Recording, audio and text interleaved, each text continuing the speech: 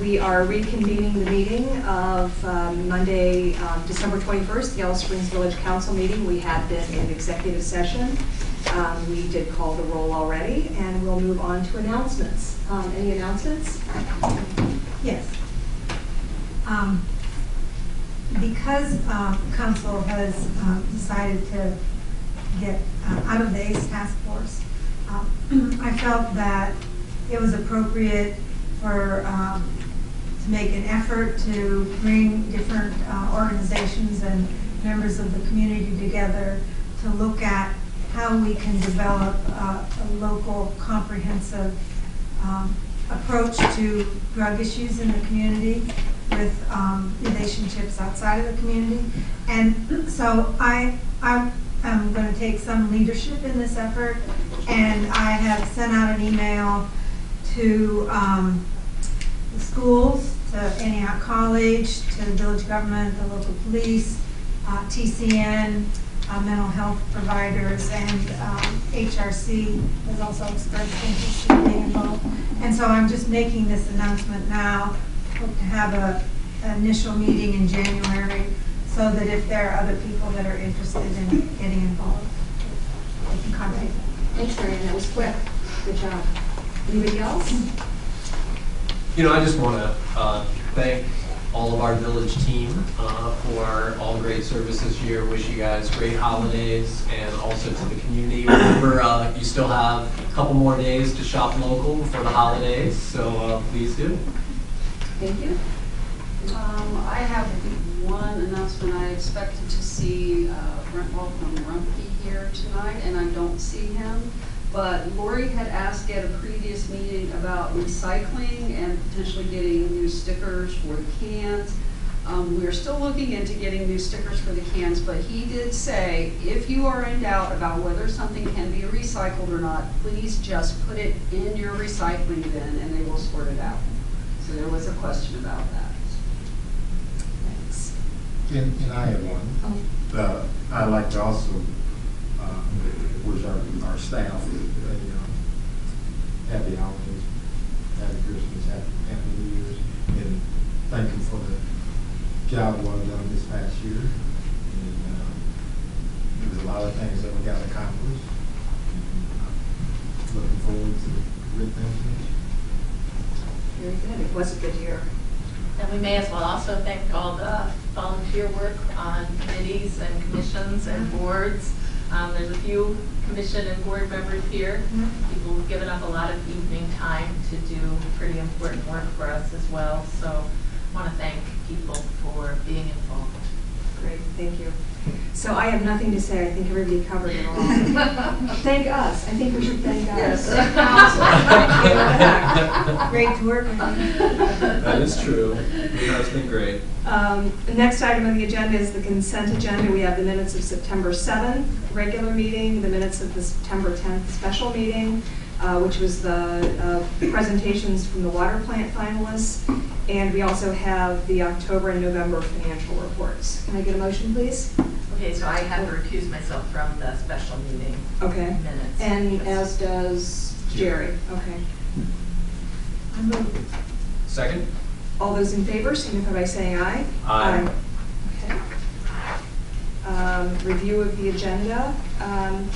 One item that we will be removing from legislation is Resolution 2015-58 related to the contract for the clerk of council.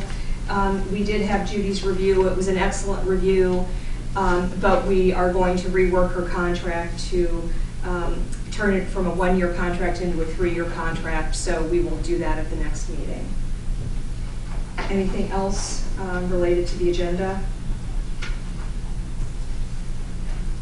Okay. Lori, there weren't any petitions in communications. Not that made it into the electronic packet. I was a little nervous, like, oh, I hope I didn't miss anything, but I didn't see them. Okay. Moving on to public hearings and legislation. This first one I think we can read in by title only. Judy? Yes, you were so fast.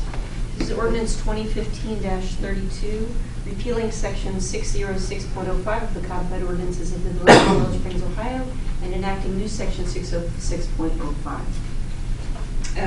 And what I had, extending Yellow Springs police powers to village-owned properties located outside the village limits. Can I get a motion, please? Second? Okay. Patty? There are 3 properties that the village owns that are outside the municipal limits of the village. They are Ellis Park, Sutton Farm, and the water plant. And currently, our police department cannot enforce any ordinances or laws on these properties because they're outside our municipal limits. This would allow them the power to enforce any and all laws on those properties. Okay. Any comments or questions from council? This is the second reading of the ordinance. I will open the public hearing. Questions or comments? Seeing and hearing none, I'll bring it back to council table. Judy, would you please call the roll? Yes, Asplund. Yes. McQueen. Yes. Sims. Yes. Pausch. Yes. Winthrop. Yes. Next is ordinance 2015-33. And this is repealing section 206.01 of the codified ordinances of the Village of Yellow Springs, Ohio, and enacting new section 206.01. Raising the discretionary spending limit of the village manager to $30,000. Can I get a motion, please? Second.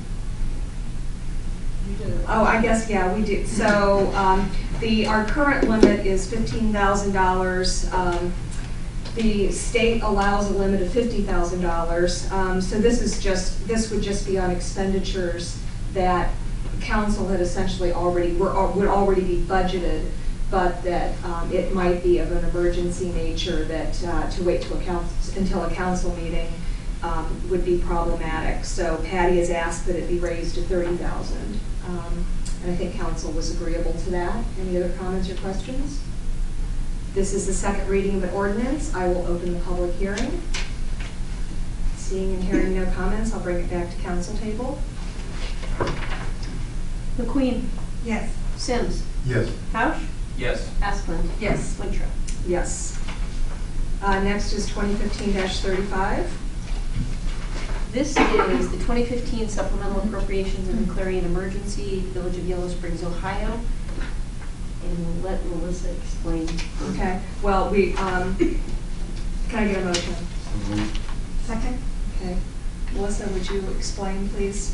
Basically, I had to change one figure in the supplemental appropriations.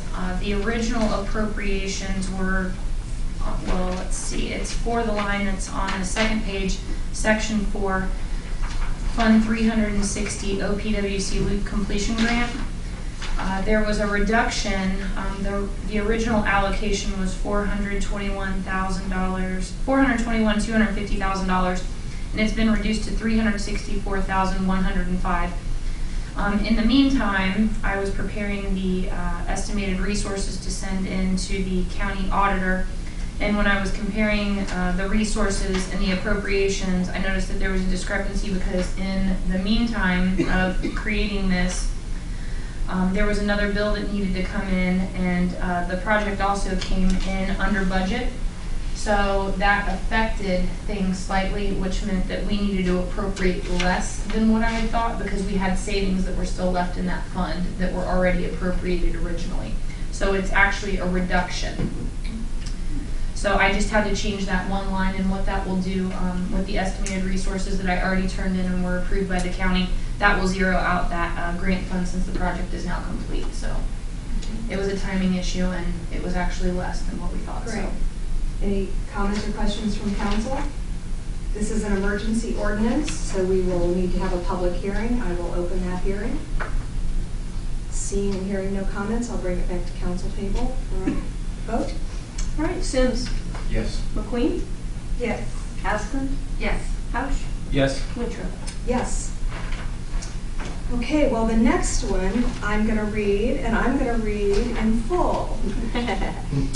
Resolution 2015-52, appreciation for Lori Asplund's 8 years of service on Village Council.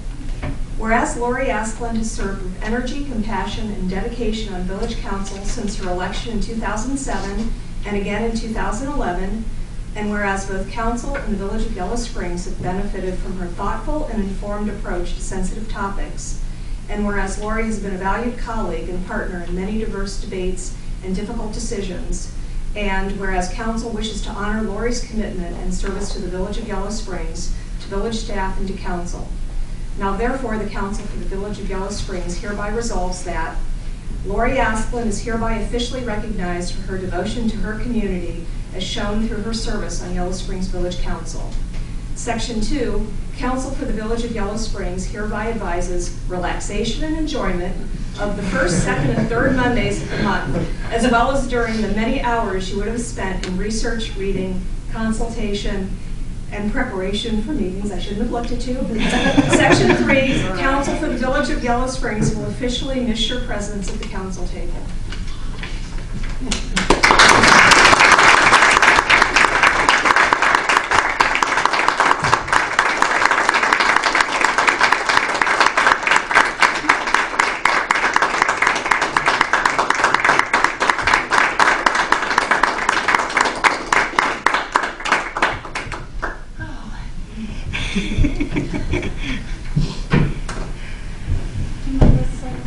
Such a great addition.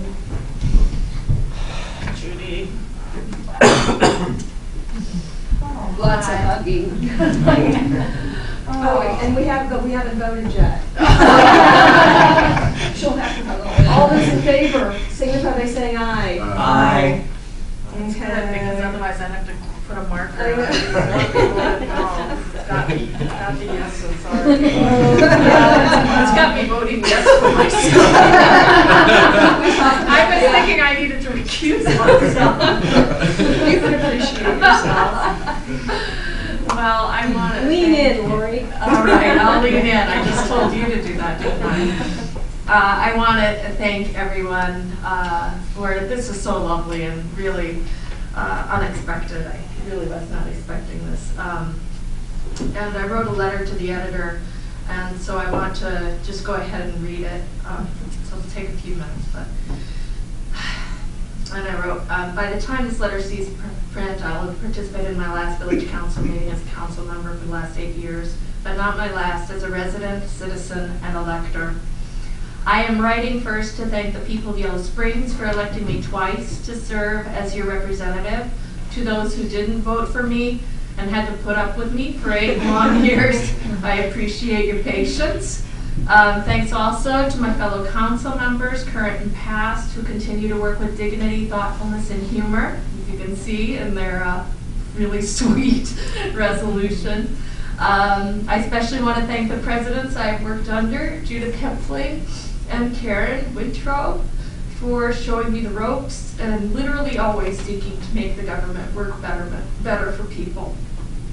And it's fun to see Rick out there too, one of my past people. These people have really been wonderful to work with. Deep thanks to the village staff who worked tirelessly to keep our operations running smoothly through windstorms, ice, and snow, and carry out the decisions we make, whether they personally agree with them or not. I know what that feels like when the administration makes boneheaded decisions and you have to deal with it, right? So, we do thank you. As I look back, I especially think of the loss of Deborah Benning, who was a font of organizational memory, and a lot of history was lost with her. Yet our current clerk, Judy Kintner, has shaped her life based on her love of this village. She has done a fine job of walking in Deborah's footsteps. Moreover, the village workforce led by Patty Bates is an incredibly efficient, dedicated, and cohesive group, better, I think, than it's been at any point in the 8 years I've served. I also want to thank the newspaper, the Yellow Springs News, and its staff, our fourth estate, for diligently reporting on council activities and doing in-depth investigative reporting on all the vital issues we've had to respond to over the years. This is becoming an all too rare thing in the world as newspapers struggle for survival. In most places outside Yellow Springs, thoughtful explorations of local issues simply don't sell as well as bleeding headlines. Finally, most importantly, I wish to thank the many villagers who have communicated with me over the years, often to thank me for my work, to offer advice or helpful support on a tough decision, and sometimes, much more rarely than folks might think, to urge me to change my course or even berate me for a decision or stance they could only shake their heads at. And I just think it's vital every once in a while to acknowledge the remarkable fact that within this village, we have a functioning, that is a real, noisy, messy, representative democracy. My last campaign cost me exactly $0. I love biking through the downtown, and everybody, it cost nobody money because I didn't spend any. I love biking through the downtown on my way to a meeting, usually racing the clock and losing to the clock. Our local representatives are not multimillionaires whizzing through towns in limousines with tinted windows. Big money does not rule our decisions. People from all backgrounds speak up, show up, and are heard, and I mean that with all my heart, even if we don't vote your way. There's so much that's out of our hands and in the control of much less democratic organizations, including the state of Ohio and our current U.S. government. Our tiny little local democracy here is a rare and precious thing, both in human history and in the U.S. today. Please take a moment to cherish it. I'm very grateful to have played a small part in this little human miracle.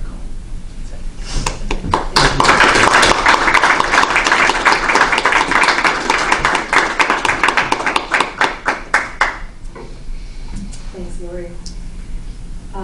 Next is Resolution 2015-61. Authorizing an enterprise zone for 888 Dayton Street in cooperation with Greene County Department of Development. Let's read this one. Actually, you missed one. 56. Yeah, Oh. yeah. Sorry, oh my gosh. Okay, yes, we did. That's a big one too. Reading of Resolution 2015-56, authorizing the village manager to enter into negotiations with Shook Construction and Jones and Henry Engineers. So move. Second? Okay, Patty? I enclosed in the council packets this week a brief recap of the process so far and how it was approached, the water plant process. Does anyone have any questions about the process? Okay, the committee, after reviewing the proposals and partially scoring them, as is the way that you're supposed to do it with a design-build process. We then had the presentations of Shook and Jones and Henry and also CDM Smith Constructors. After that, the committee met once again to finish scoring the two presenters. And Shook and Jones and Henry came out with the highest score, and the committee recommends to council that we enter into negotiations with them, and I see they are here tonight, to reach a contract on the new water plant. The other members of the committee are here. Karen and Jerry were on the committee as well as myself. Brad, John, I guess Richard is missing tonight, and Johnny Burns. And so everyone is here to answer any questions that council or anyone else might have about this before we pass the resolution. Questions? I mean, we just think this is the most expeditious thing going forward. It will keep our July construction date, which we are very committed to. We appreciated the presentation. We appreciate the local firm, the local workforce, and think that certainly the abilities and the history that Shook has certainly gives them the qualifications. And I think I'm hopeful we'll be able to come to a negotiated contract with them. Yeah, and I was very impressed with the presentation that we heard a week and a half ago. It's exciting. Okay. Any other comments or questions from citizens? Seeing and hearing none, I'll call the vote. Everyone in favor, signify by saying aye. Aye. Okay, now Then we will be in touch. Yes. Thank you, guys. And thanks again for the committee's work on this too. I know how much time you guys spent. Yeah. But that's also, it has been a lot of time, and it's been, the staff's been great, and it's amazing how involved, and it's just going to make it so much better of a project when we're done.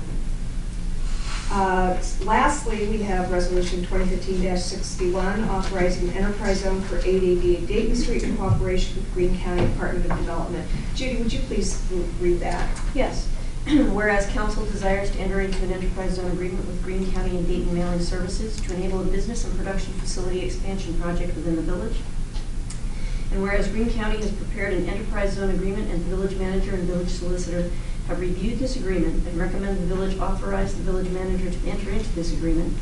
Now therefore the council of the Village of Yellow Springs, Ohio hereby resolves that, Section 1, Village Council accepts the recommendation of the village manager and village solicitor and hereby authorizes the village manager to enter into the enterprise zone agreement with Greene County and Dayton Mailing Services Incorporated in form substantially similar to the agreement attached here 2 as Exhibit A. Section 2, this resolution shall take effect at the earliest time allowed by law. Thank you. Can I have a motion, please? So moved. Second? Okay. So we do have several people here. We have Pete Williams from Greene County Department of Development, and we also have the folks from Dayton Mailing Services. I think, does it make sense to start with you, Pete, I think? Yeah. To talk about the I'll say a enterprise few zone things itself? and then introduce our new friends. Sounds great. Well, thank you again, Village Council, for your time tonight, and thank you so much to Patty for the help along the way, getting this prepared. And in addition to the potential, the consideration for the resolution before you folks tonight, I did want to add that the Greene County Improvement Corporation, the CIC of Greene County, voted 11 days ago to grant, through our new Economic Development Incentive Program, to grant to Dayton Mailing Services $50,000 to assist with their expansion plans that I think they're going to talk about a little bit tonight. And I just wanted to say that it's been really fantastic working with the members of council that we've been able to work with hand in hand, and I'm happy again at any time to answer questions about this project or other projects that we're working on countywide and how the village can better benefit by some of the new things that we're doing. Because as Karen and Brian found out at the CIC meeting Thursday before last, we are trying to take our stance in a different direction with how we make Greene County the best destination for businesses that are already interested or potentially interested in a location here. So if there's no questions about the specifics of the enterprise zone, I would love to introduce to you some folks that we've gotten to know well over the last very short 3 weeks here. Christine Souter is the owner of Dayton Mailing Services, along with Ken Souter, and Tom Cooper is their operations COO, I believe. No, just a guy. Tom's a guy named Ron Long. Did you drive tonight, Tom? I thought Tom's great. Tom's who worked really directly with Tony Chimbrone from my staff and making sure that we had everything ready. The other thing that I wanted to say before I bring these folks up that we mentioned at the last meeting, and I know is very important to not just this community, but every community we've done an enterprise zone in. Not only were the schools notified per statute, but the schools were involved from the very beginning. We sat down with the superintendent before we had an application in hand to let them know that this could be coming up, and this could be coming up for consideration. While the amount that we're requesting for abatement does not rise to the level where the schools are required to vote in the affirmative, we still thought it was best practice to make sure that the superintendent was comfortable with what we were bringing forward so he could brief his board members on that very same thing. And if they did have a comment, then they could offer it at this time. So we want you guys to know that the schools were not only notified per statute, but we went on Karen and Brian's recommendation. We went above and beyond to sit down with Mario and make sure that everyone there was comfortable with what we were looking to do. And that was a very productive meeting. And as I said at the last meeting 2 weeks ago, they're thrilled at the opportunity of these potential new jobs in the village. So, Pete, would you just give a brief, just talk about the percentage of the abatement and the time, the length of time? Yes. And on what portion of the project? Well, currently the property at 888 Dayton Street is valued by the county auditor around $700,000. That valuation brings into the 6 political subdivisions affected about $20,000 a year. The proposed expansion that Dayton Mailing Services is looking to do on the building is a $1.5 million expansion on the current valuation of the building. That would produce estimated about another $40,000 of taxable revenue. Of that $40,000, we're proposing an abatement of 75% of the new valuation. So the original $20,000 that's coming in is still coming in. Of the new $40,000, $10,000 is coming in day one. $30,000 will be abated for a period of 10 years, and then year 11, you guys get it all into perpetuity. Income taxes are yours day one, and all the great lunches and and happy hours that Dayton Mailing Services will spend in the village. I'm sure yours as well. And I believe you said it can also be, it's also reviewed every year? Correct. The Ohio Enterprise Zone program mandates a yearly review by the Tax Incentive Review Council, which is staffed by the Department of Development, but there also will be an invitation for a member from the Village Council to be a member of that board to review the numbers that they've hit, and should they not reach the numbers that they said they would, there are measures in there to either reduce the abatement or take the abatement away altogether. So it is an annually reviewed incentive, and the Tax Incentive Review Council is made up of the county, the school districts, and the local municipality. So not this February, but the following February, the village will receive notice that somewhere around the last Friday of the second month of the year, we try to convene and review and make a recommendation to the Board of County Commissioners on whether or not to continue the incentive. Most times it's fine, but there have been times where we needed to abate or we needed to modify the abatement. And not during my time here, but I know that there have been instances where they've had to essentially eliminate the abatement because of conditions not being met. So that's an annual thing. This isn't a see you later type of incentive. And the incentive that the CIC has provided as well is reviewable yearly. It's very similar to the Enterprise Zone. We're going to review it annually. And that is essentially what, that's a big part of the agreement itself, the terms. The terms, yeah. Okay. So, you guys don't want to hear from me anymore. Let me bring up Christine and Ken Souter from Dayton Mailing Services, and Tom as well. Hello. Hi. Questions? Just could you tell us a Just little bit tell us about a little bit about about your so business? we've been in business since 1984. It's a family-owned business. I started with my dad. I was his right-hand man. And about 10 years ago, he considered retiring. And so I actually purchased the business from him. And in my tenure, we have every year grown at least 30%. So we essentially have doubled our business in over my tenure.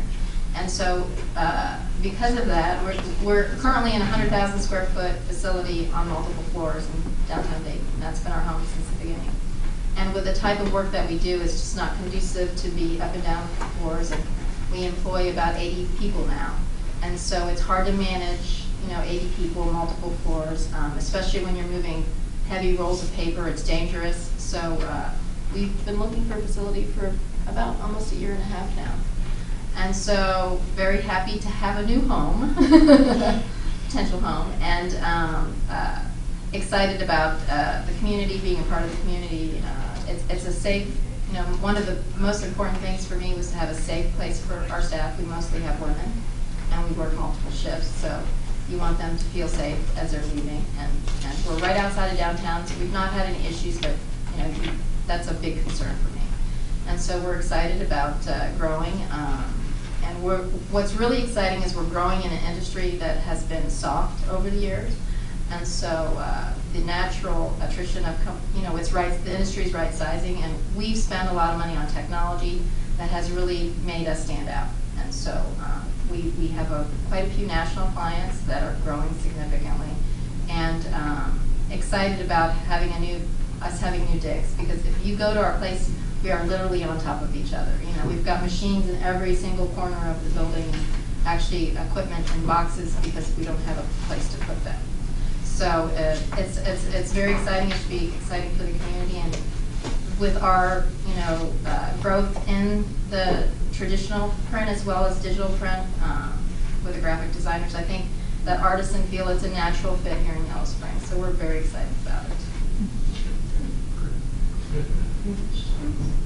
I know some of the concern or questions that have been raised relate to the tenants that are in the building now, and what the plans are. We have done a walkthrough, and so we have no issues with the tenants in the facility. There's plenty of parking to share, and although we have many employees, we run multiple shifts, so not everybody's there at the same time. And we don't have a lot of traffic from customers. Most of our customer traffic is over the phone, with the internet. We're very happy with the flow. We'll have to make a few modifications for us so that we have, because our work is HIPAA compliant, and a lot of government and tax work, so we require some security, but it'll still have the flow. We really don't. Tom, do you want to add anything to that?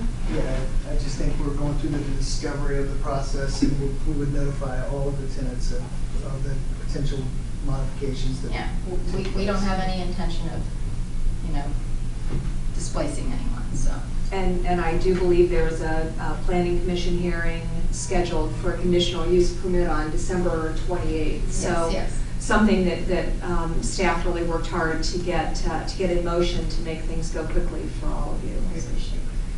Yeah, it was really, it was great when we met earlier to hear about, in fact, you guys looked at the tenants as being part of your future vision Yes, yes. for the building.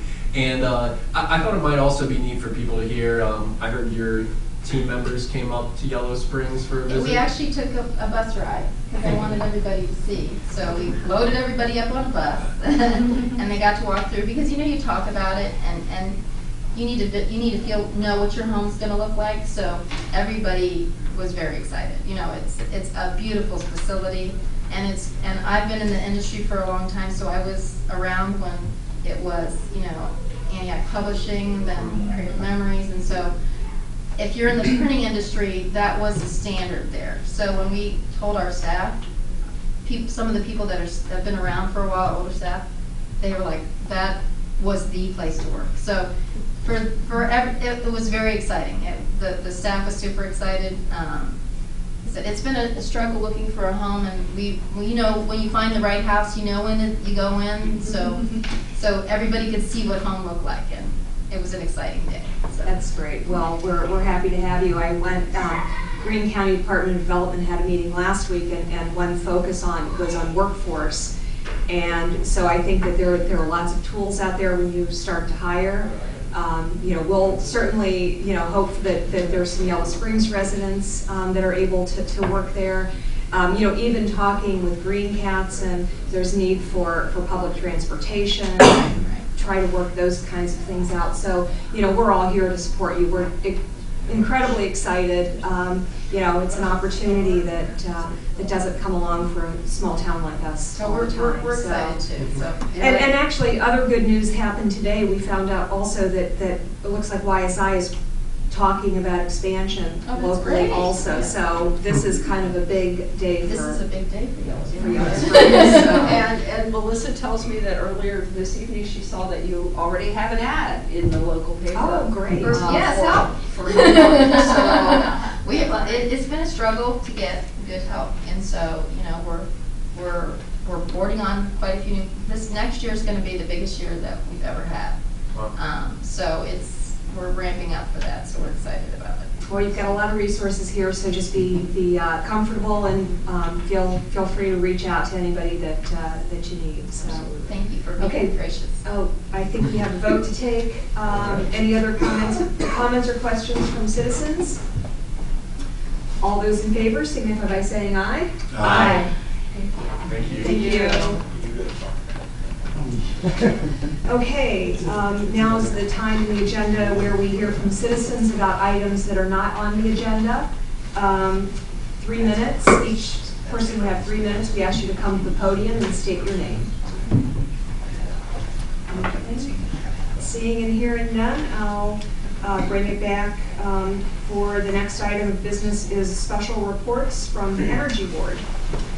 Anybody's welcome to leave. Yes. Yes, we understand. Busy lives and the holiday season. Now, those guys might want to stay and listen to what the Energy Board has to say. Maybe. I don't know about you guys. I was actually talking about the Shook guys. You may want to also. Okay, Rick.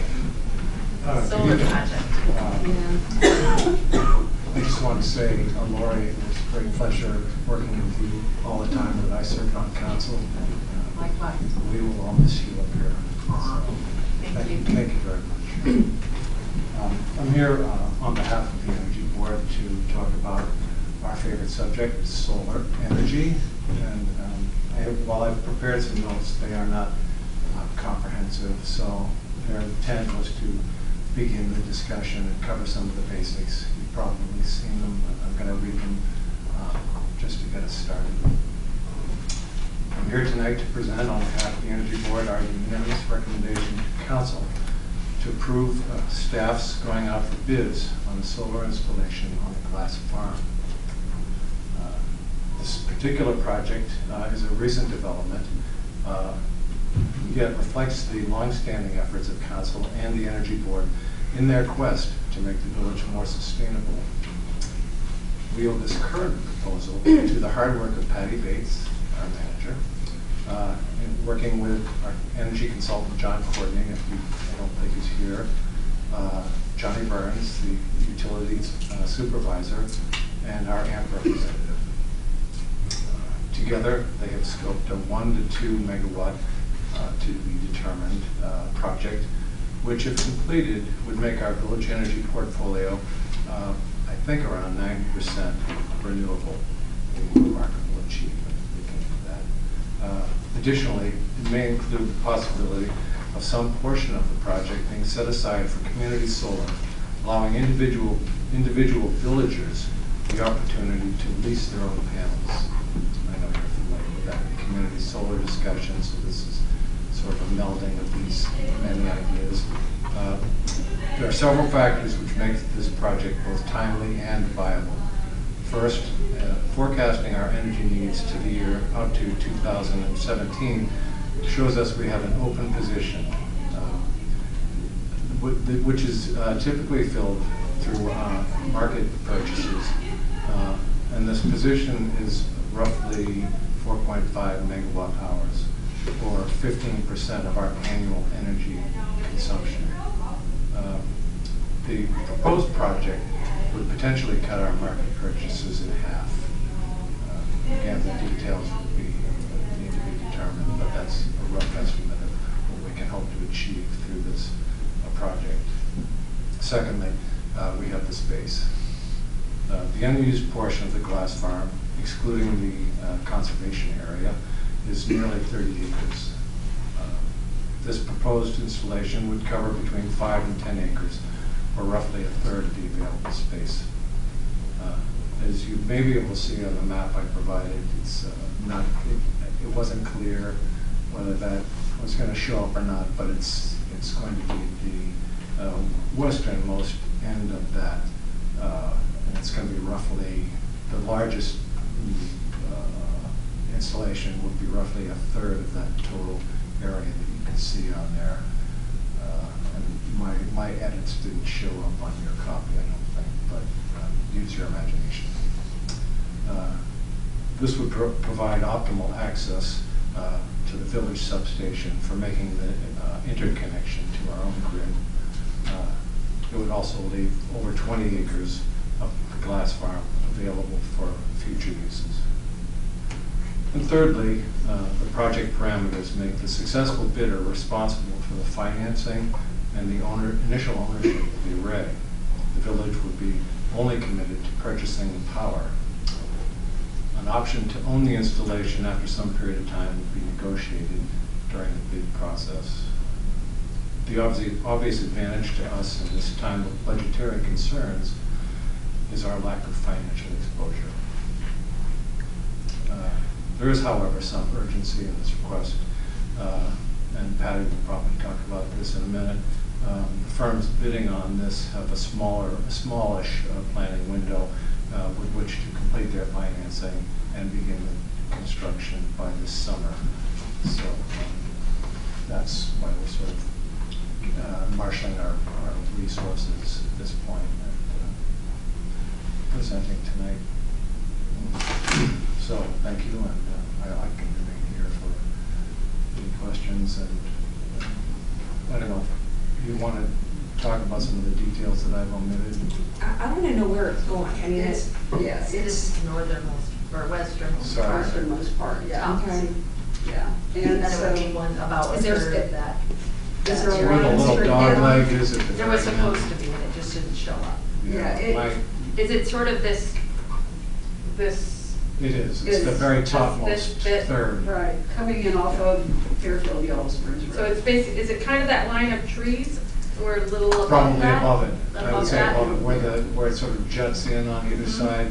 Right, this little spot That here? area represents about Right, 10 about acres. 10 acres. And that would be the largest. Right, it could be only 5. It could be 5 acres. It could be, it's 7. going to be between 5 and 10 acres depending on the size of the installation. That's And there are several reasons for talking about it tonight. First of all, the placement of that is optimal to put it there because it is very close to our switching station, which really helps Johnny out, and it also lessens the cost of the project because we don't have to run it quite as far. The second reason is there's access right off of Fairfield Mill Springs Road, which Jason Handy's crew is actually working on improving right now. The actual acreage that would be taken up would depend on what angle the solar panels end up having to be at to make it optimum. But it would be 10 acres or 5 depending on what size field we go with. 10 acres would be 2 megawatts. One of the reasons that we're talking about it tonight, and I see Sharon Flatter is in the back of the room, they have a lease to farm that field. And it does not expire for another year. So if council chooses to move forward, I will need to talk to Flatterers about renegotiating that lease a little bit. And Sharon's aware of this. This isn't a surprise to her. We met last week, or last week? Yes, we did, thank you. So that's one of the reasons that we're asking council to move forward. Another is because when we started talking about this with the Energy Board, there was the potential for the credits to run out by the end of 2016. That is still a possibility, although Congress has put in their budget package potentially to extend those for another 5 years. But that has not passed yet to my knowledge. Correct? I heard it was in the budget. I don't know if it's. Yeah, I don't think, Dan, do you? I don't know that it actually got passed. So to that end, Johnny and I have met with 5 different solar, Brett, you know?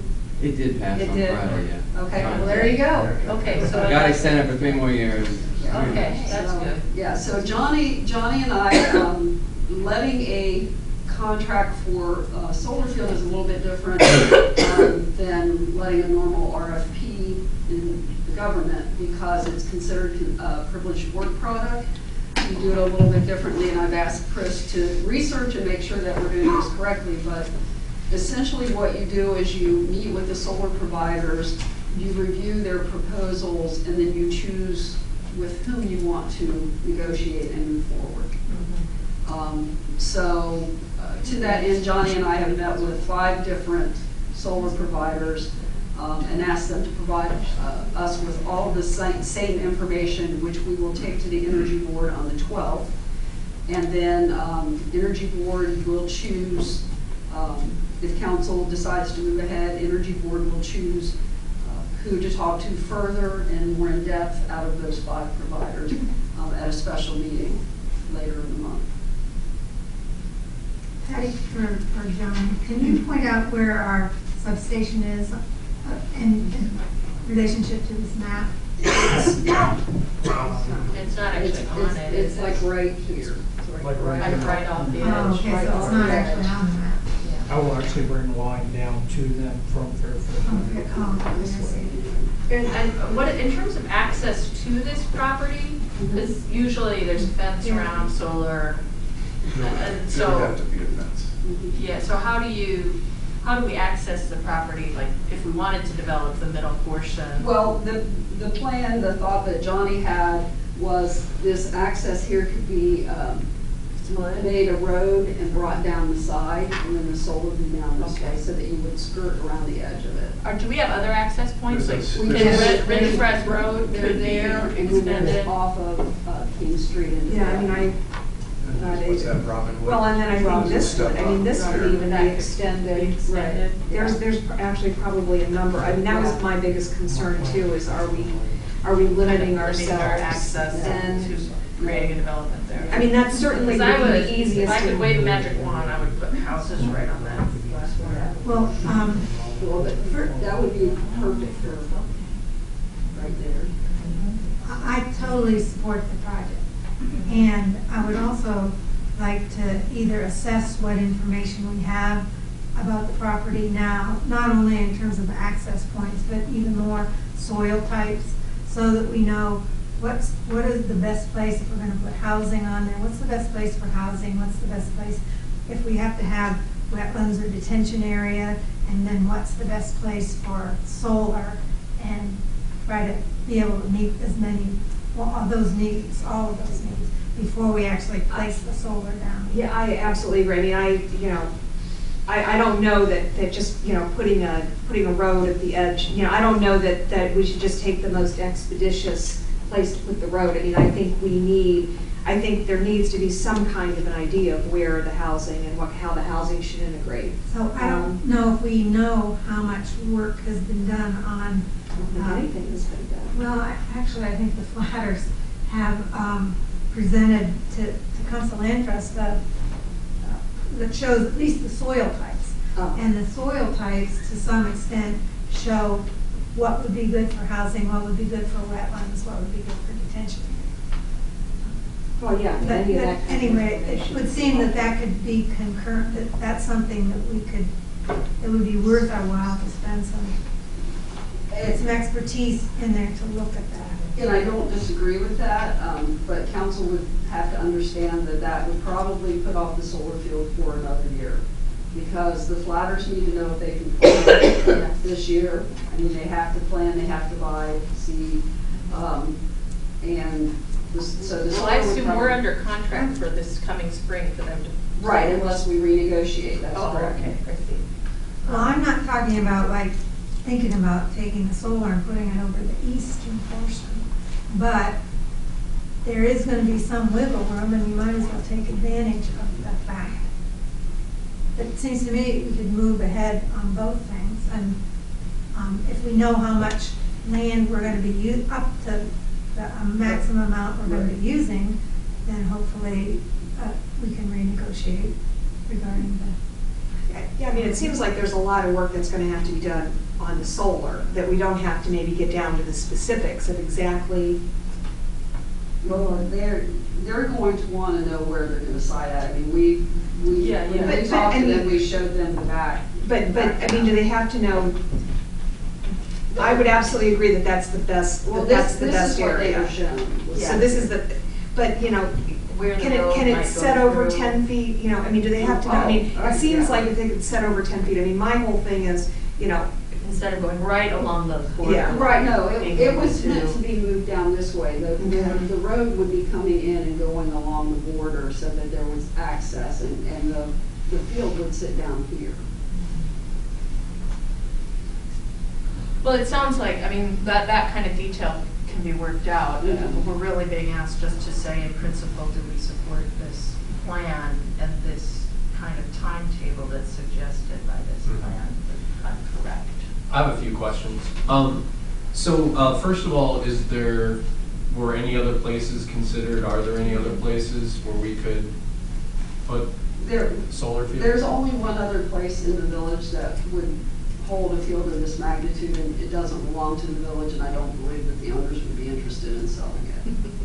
Okay. This Talking point. Okay. Second thing, I don't understand why we're not sure about whether the community solar can be a part of this. Because the arrangement of a PPA means that basically the company that is building it gets to own the credits on it. What Johnny and I have talked about is an internal program where we as the village could offer to villagers a supplemental arrangement on their utilities where perhaps they would pay a certain amount to be able to claim that the solar, their energy comes from solar, which is essentially what a community solar is anyway. The only thing that the resident would not get would be the tax credit. And that's approximately what the community solar is, also approximately what energy choice outside of the village allows you to do, is choose what kind of energy you're getting. Right. And you don't get those exact electrons that you're paying. Okay, so you guys are happy with that piece of this? And then I want to understand a little bit more about the small window thing. I mean, what's the? Well, that's, the small window is somewhat alleviated by the fact that they did last Friday pass the extension of the tax Okay, so we were credits. talking about the tax credits. Correct, Okay, that's- because if they hadn't built it by the end of 2016, then they were not going to be able to get the tax credits. Okay. And we knew that was in the budget, that came up last week, that it was in the budget, but I guess it just passed on Friday. But I guess So- the other issue would be how quickly we want to get this up to speed to meet those future energy needs. So that's Correct. still a point, right? Right, it'll probably take 9 months to build it. And as I said, one of the reasons that it was coming before council tonight was because of the lease that we have with the Flatters Department. I'm just concerned, a little bit concerned to see the glass farm be getting carved up into so many pieces. And I mean, it really is our best opportunity for development and for larger development. We've talked about mixed use, we've talked about a mix of housing types and you know, large unit, small unit. And I guess I worry that it's, you know, that we're making a decision that's going to impact the future of the glass farm, and we don't know what we're going to do with the glass farm. We don't have a plan yet, but we're just carving out little pieces. And, you know, it is where it's located going to be the best place. You know, you're thinking about the best place for solar, but you're not thinking about necessarily about the development, the residential development of the glass farm. I'm not saying I don't support the project. That concerns me. I don't like to take an incredible piece of property and just plop things down on it without broader planning. Well, solar field, you know, has a life. You know, it may be in there for 10 years, and at that point, the village might have an option. You know, just one possibility, the village would have an option to take over ownership of it. However, at that point, we could say, no, we don't want it, and it can be removed, so that the land isn't really gone forever. I mean, we've been sitting on the glass farm for how many years? And which, you know, and there'd still be 20 acres left that we'd have a lot of, you know, latitude to work with. It would be 10 acres that would perhaps be set aside for 10 years. It's our choice, of course. How easy are panels to be moved? Let's say, I mean, could a few panels be moved, as, you know, I mean, is there any flexibility to move them once they're installed? Or does that just make it financially? When a developer signs a PPA, it's intended to be there for 25 years. And I mean, that's a pretty major expense to have to move. I mean, you get into that with roofs, and you know, you always want to look at the... To move them or to reconfigure? Well, either one is going to be a major expense. So, but can you clarify, Rick said 10 years, you said 25 years. Could you clarify the difference? It just depends on the agreement that you sign. Most developers are signing 25-year PPAs, and I mean, if the village wanted to purchase it in 6 years or 10 years, then the village would have to bear the expense of relocating, which is not cheap. Well, I wouldn't see that being a feasible. I think what Johnny and I asked most of the developers to present was 20 and 25 or something in that neighborhood. So. That's typical because of the expected life of the solar panels themselves. No, actually, in the real experience, they seem to last much longer than that. One other question, Patty. So did I understand you correctly that the Energy Board would kind of act like a CIC in this process? No, the Energy Board will just vet the proposals, just like the committee did with the water plant proposals. These would go before the Energy Board to look at and evaluate on behalf of council. But you mentioned something about there being proprietary knowledge and that... The information that the developers present to the Energy Board is considered confidential work product. Okay. So the Energy Board will actually have to go into executive session to consider them. I mean, it seems to me that I would like to support this, and what I would like to suggest is that, you know, you do your best to imagine, use whatever information we have about soils or whatever, to imagine an access point, and then any developer who just has to work with the property. I've seen, sitting on the Greene County Regional Planning, you certainly see some pretty odd shaped things that come in just because of the boundaries that are available. Obviously, no doubt, if we actually get ourselves together and get a proposal put together to get that land developed, which would be a miracle in some ways. I'd really like to see that miracle. It may be that we would wish that we had moved things, 10 feet over this way, but I doubt that you're going to do anything that's going to make it impossible. Although it's scale. I mean, for a developer, we're reducing the scale. We're reducing the amount of money, the amount of units a developer can build, and we're reducing the amount of, we're reducing the attractiveness of a project for a developer by taking 10 acres out. Well, I mean, I too am concerned because I really want to see housing, especially rental housing and affordable housing on that property. But the property as it stands now is 44 acres. And the detention wetlands area is 8. That leaves 36 acres.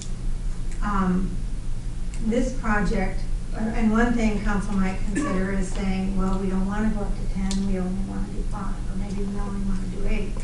But even if we do 10, if we were to say 10, that's still 26 acres left. And that could, a pretty nice sizable development could happen on 26 acres. I think. Well, and the solar, I'm sorry, go ahead. Well, no, I mean, we, at some point we talked about doing mixed use, but my sense at this point is, I mean, we have the area where Antioch Midwest is that could, I'm hopeful we'll have businesses out there at some point. And I think this is mostly going to be reserved, I would see this mostly for housing. And I mean, quite a nice development project could happen there. You know, we also have some other housing projects that hopefully will come online at Antioch and at the old Wright State property. I guess I lost my train of thought. I just wish we could have found, I wish we could have found a less valuable piece of land. I just, I never think you should put solar on prime developable land. It doesn't make a lot of sense to me, but I'll support I think the community wants solar. I think the staff in the Energy Board has spent a lot of time on it. I'll support it. I wish, and I know that there isn't another piece of land because I know we're not going to get that other piece of land.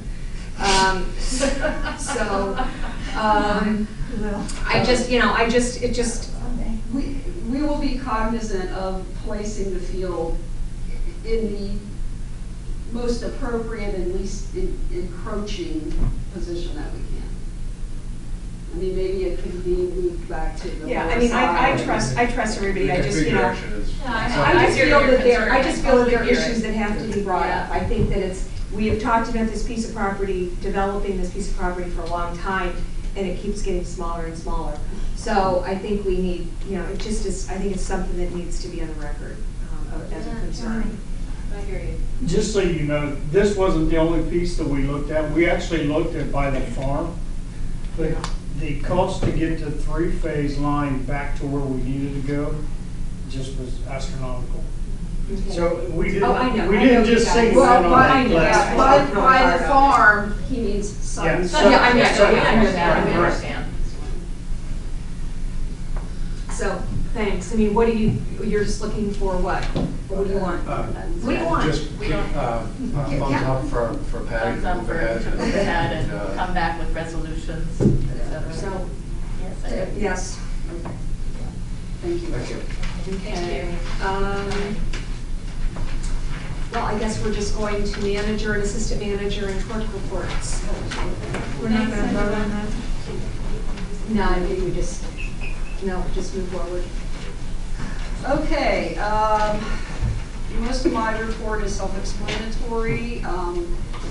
The letter has been sent to the task force with the 90-day notice per the agreement. You see the works that Public Works, the police department, and the water plant is moving forward.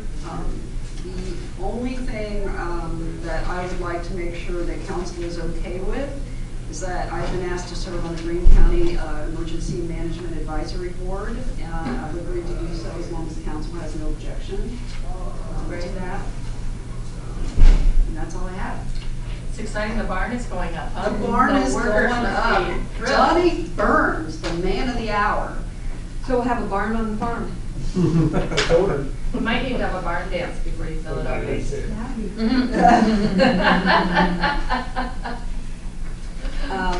Melissa? Basically, my report was just covering what was in the packet with the change with the supplemental appropriations. And other than that, it's just getting ready for year end and the annual financial reports and then the beginning of the audit, which will be here before I know it. So that's it. Great, thank you. And Judy? I wrote a big tome, which you can read Appreciated it. at your leisure. But what I would like to note is that this getting rid of the backlog of records has been a really huge deal. I can't even tell you what a huge deal it has been. This is 50 years worth of records. So I just want to stress here that Denise Swinger, Melissa Van Zandt, Dorothy Smith, who cataloged all those things to make certain that we were getting the right records, in fact, for destruction. Conflagration. Conflagration indeed, because you should know that they loaded 11 2.5 cubic yard front end loader buckets. I can't even picture that. With boxes, and the fire was going for about 5 days. It took quite a very long time. So great thanks to everyone that participated in that. And major you didn't have a effort. weenie roast for some reason? Well, there were some minor health concerns. Perhaps that affected the weenie roast situation. So yeah, we have to wait for some other kinds of records for that possibility. So that was it. And then my thanks to council for my excellent evaluation. Thank you so much, and happy New Year. That's it. And I would like to note that we're now going to do records destruction once a year so that we don't have to have a conflagration, and that we can get rid of them once a year and be on the schedule to do it. I think every February, I think. And in fact, yeah, we have sort of pre-planned the next Records Commission meeting so that we can stay right on that. So they could be year backlog. That is Judy, something. does that mean that the building out there on Southern Farm is empty now? But they cleared out, what, 6 rooms? All of the records should be out. All the records are out. They still got desk and Okay. panels and all that. Some raccoons. Some records. There are Some some live big animals. raccoons. So That's in the house out on the farm? Yeah. what's left of it? So we should be able to do something with that coming year. With the With building. that building. With that building, I believe has asbestos in it. Okay. So destroying it would cost quite a bit of money, so we would have to look for a grant probably to help with the remediation from that. Yeah, because it's just Right. It's environment's a mess. yeah. Yeah. That's sad. There are people in town who love that place. Well, I know, and it wasn't lived in that long ago. Excuse me. Moving on to board and commission reports, Lori? Planning Commission reviewed 2 different conditional uses, and we approved them. And we will be or I should say they, because this is my last moment in the sun. But the next Planning Commission will be addressing the square footage concern about accessory dwelling units that will take up in the new year. And I did meet with the Greene County Regional Planning Board. They were very excited about the I-35 corridor plans that they have to make it so there aren't any stops on it. I'm a little ambivalent, but they were very excited, so.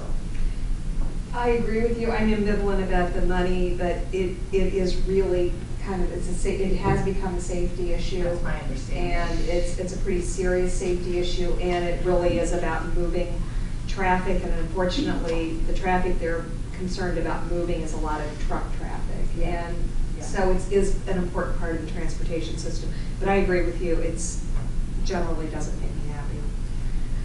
Jerry? The only, well, let me take this back.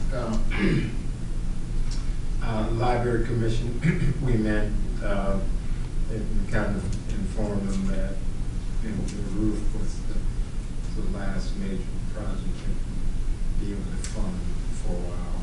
They understood that.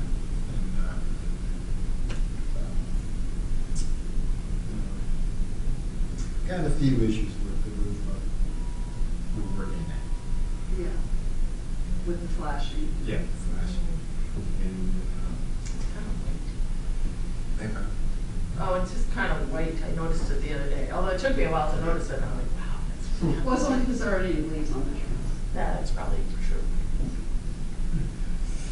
okay, and you got to report on mediation, and again, on community resources, this way you may be able to do this, what's going to be. Okay, Brian?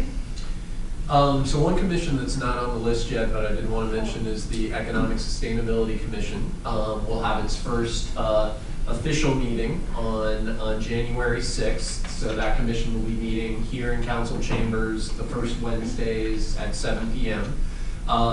We already have 5 people on the commission, and 3 more people have applied recently. So we're really excited, and I think there are going to be a lot of sort of initial things that we can focus in on that will help promote some of the economic activity in the village.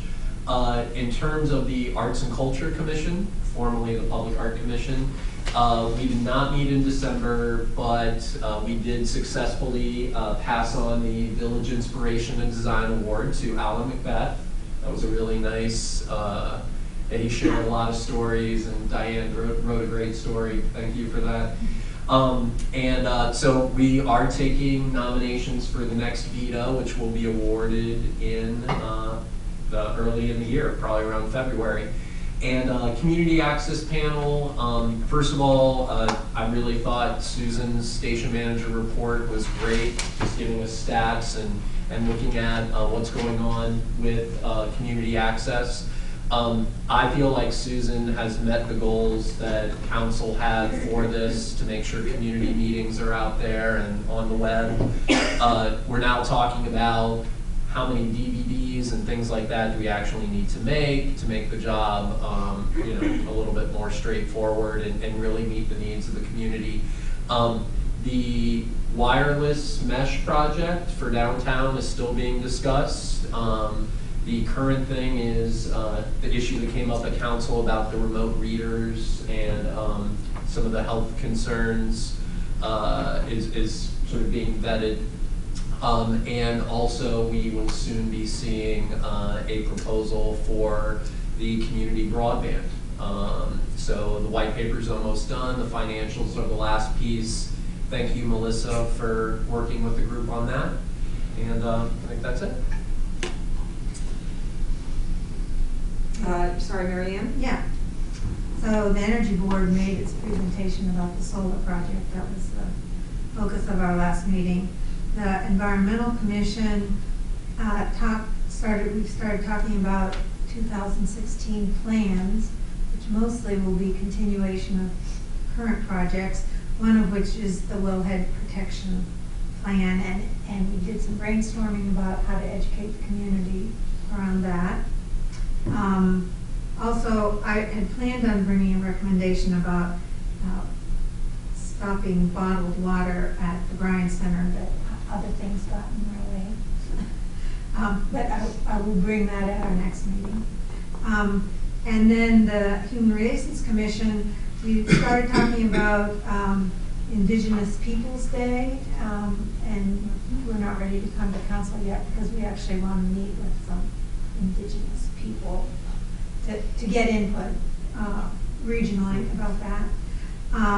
Other projects, one which Chrissy Cruz has worked on is getting fresh produce.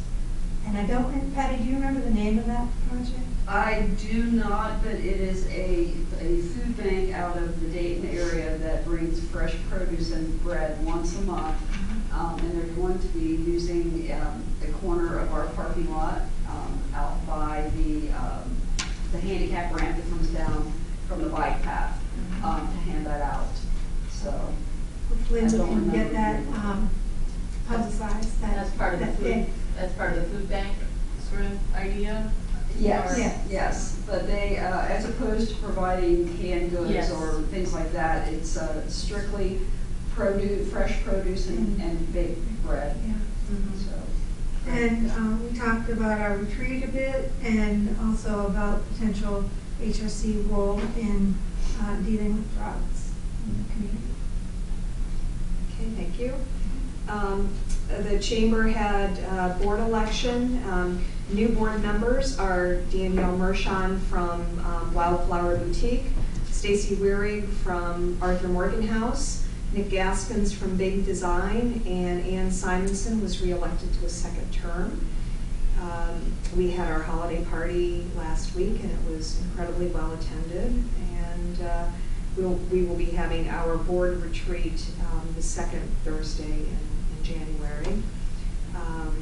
We're losing two longtime board members, Lisa Goldberg and Susan Miller, who are both turned off the board, and Anita Brown is actually moving on because of other responsibilities. I think that's, and I did not attend MVRPC meeting. I think that's it. I do have two other things that I thought of while I was sitting here. First of all, the sidewalk, the handicap ramp that council asked us to try to remedy the switchback situation. We do have a plan for that. In fact, I've contracted with a contractor, and we should be starting to work on that this week or next. Now this is for You mean for that one? This is our handicap ramp. The big switchback. switch long? Yes. You can in fact make that sidewalk actually handicap compliant by putting small landings in it. So we're going to do that, and he's going to take out that ramp, and then Jason and Johnny are going to restore out there. So, Nice. and it's actually a minimal cost to do it. I think it was like $6,000. Oh, wow. Really? Cool, awesome. And the second thing is I will be on vacation next week. I'll be using the last of my vacation up for the year. Okay. So I'm not leaving town. I will be around, but So I'm you not shouldn't have leaving told office. anybody that. Well, you know. Okay. Everybody be busy for Christmas. Yeah. So future agenda items for January 4th meeting, let's go back to 7 o'clock meetings.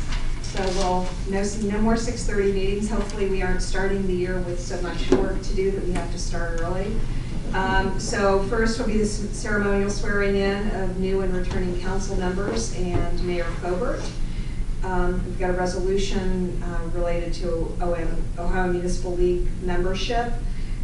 We'll do the nomination of president and vice president, review and assignment of council representatives to boards and commissions.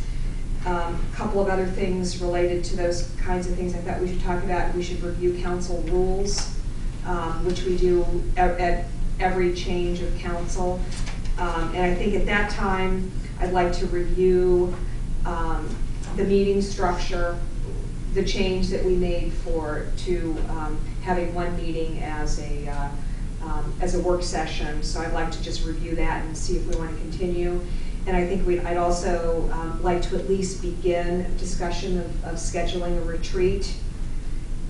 And then also begin a discussion of how we're going to do the goals discussion. So we don't need to talk about 2016 goals, but let's just plan the discussion.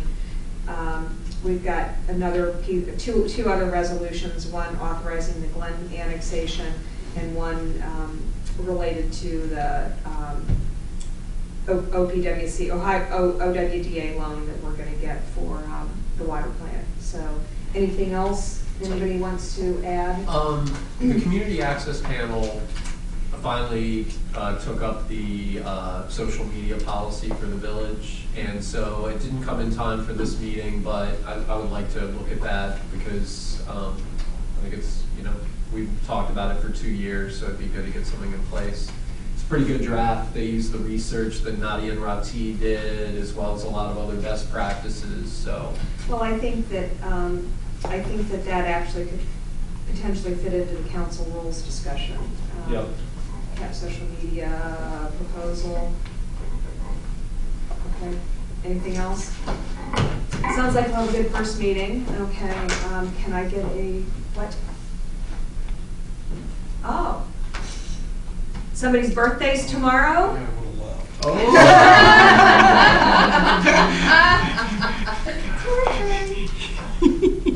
Oh, well. Yes, it is the chief's birthday tomorrow, so let's take this opportunity to wish him a happy birthday. A young man of 74 tomorrow. You look darn good. Yeah. Before, I don't believe it. No, I don't believe that. I think you're lying. Can I get a motion to adjourn? Second. All those in favor, signify by saying aye. Aye. Okay, 17.